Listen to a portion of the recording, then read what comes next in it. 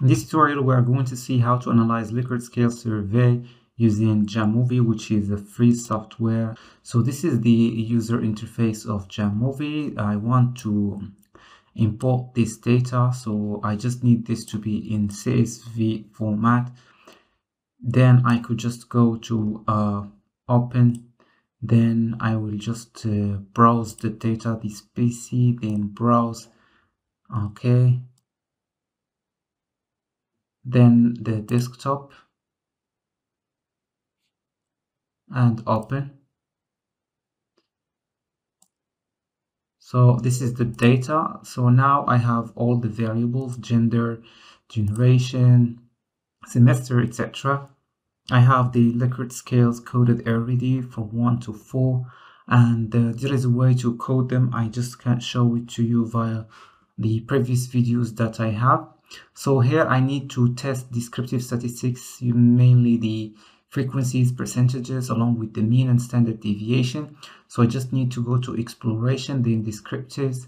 Then I want to see the gender, for instance. I will just move it here and check frequency tables, and here are the frequency tables in a very easy manner. You could just customize them here by looking at the missing, if I want to include other statistics, for instance, I can just check that from here, and minimum, maximum, standard deviation, etc.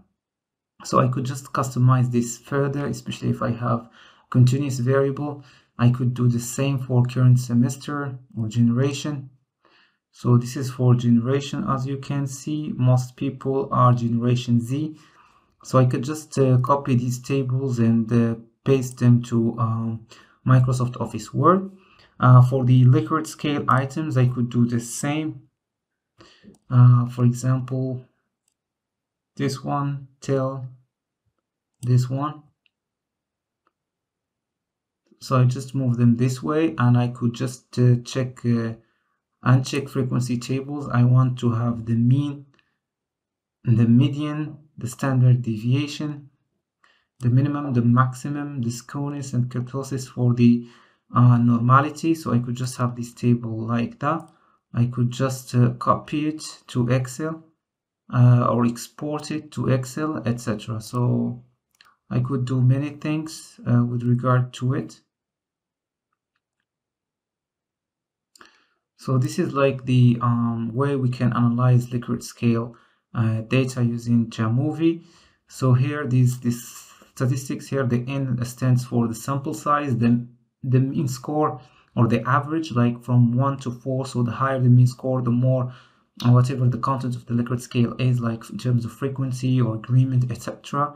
Then the median, the midpoint value, then the standard deviation, like how each respondent differs from the other, then the minimum value, the maximum value, the skewness, the kurtosis, etc. So this is like a 5-point Likert scale, and here we have skewness, kurtosis, and it should be minus with anything between -3 and +3, so that the data could be described as normal. And here you could have also some references and citations, which is really interesting.